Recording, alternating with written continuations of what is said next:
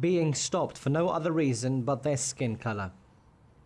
These are the allegations made by France's non-white population as a Paris' appeals court considers a landmark case brought by black and Arab men.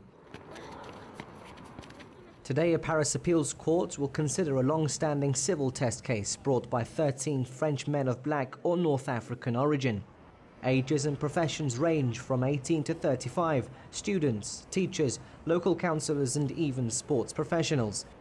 All of them saying they were stopped by police in various cities across France simply because of their race.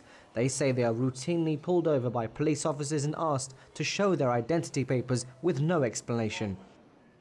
An issue which has contributed to increased tension and urban rioting on housing estates. Research carried out in 2009 by Open Society Justice Initiative found a black person was 6 times more likely to be stopped by police than a white person in Paris, and an Arab person was almost 8 times more likely to be stopped than a white person. More than ever before, France is soul-searching over race relations, discrimination, anti-Semitism and hate speech.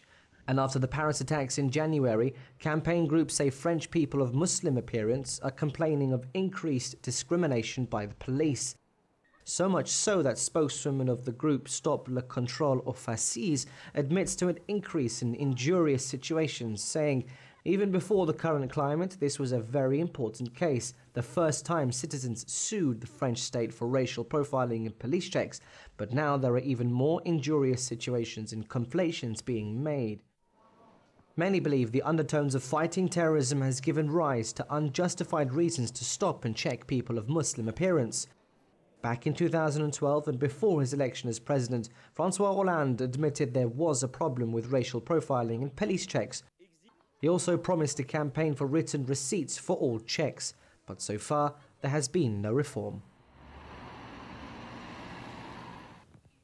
Catherine Chakdam, political analyst, is joining us via Skype from London. Ms. Chakdam, thank you for joining us.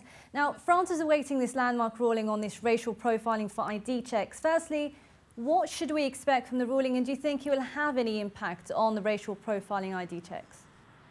No, I don't think so. I think that the narrative coming from France, and I would say even across Europe, is increasingly fascist. And I think that we have fallen in the same situation that we have seen unfold, after 9/11 in the United States of America. And now France is using the terror attack and the Charlie Hebdo events as a mean to an end to further its own political agenda. And I think that, we all know that France has a history when it comes to racism and racial profiling, and their relationship towards Islam, and I would say even religion in general, has been troubled, from the get-go, because I think France has a very difficult understanding of secularism, where they have fallen into the other extreme, where they do not want religion to ever interfere with the state, to the point where they do not tolerate any religious idea. Are you saying that this fight against terrorism in France is now pushing for an increased discrimination in the country then? Absolutely. They have become increasingly racist, and I think that even the population is starting to pick up on this, where a lot of French people have becoming openly, opposed to immigration coming from the Middle East and opposed to Islam in general. And with President François Hollande, with his election campaign, he did say previously that this is something that needs to be dealt with because this isn't a new problem in France. It's just increased since the Paris attacks. Why do you think he hasn't actually done anything to try and sort this problem out? Well, that's the thing. I think there's a dual, political talk where, he needs to say what he needs to say to make sure that, no one is accusing him of fascism or promoting racism in France. But of course, he has to listen as well to to the French people, and to try to see whether he could manipulate the votes in his direction, if you will. And of course, a lot of the French people are increasingly racist, are increasingly opposed to Muslim and and people from coming from the Middle East and Africa. So of course, he has to fall into the far-right narrative and try to appeal to this audience. And it's actually quite sad that once again, rather than take the high road and trying to to contribute to the conversation and trying to be peaceful and trying to be rational, he has decided to listen to the far right. And this is, I would say, a very slippery slope.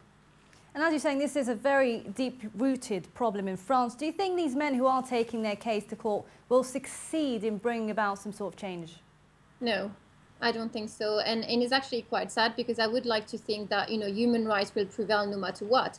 But I think there is absolutely no political will. So regardless of what is happening, in the justice sector, I don't think that it will actually translate, when it comes to how the police is looking at the foreign population in France, and how they're looking at immigration issues, and how they're even looking at social issues pertaining to the Muslim community and the migrant communities. To thank you there, much appreciated. Catherine Chakdam, a political analyst who's joining us over Skype from London.